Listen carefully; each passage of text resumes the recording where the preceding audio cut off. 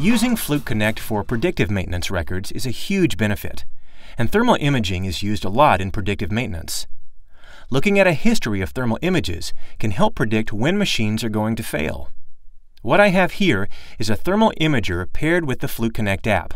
I've taken several images and saved them. I'll associate this thermal image with a piece of equipment, like panel 1, and save it. To check, I'll look at Equipment, Panel 1, and see that the latest thermal image is right there at the top. I've simulated the circuit getting hotter. We can see that the thermal imager shows that this circuit is hotter.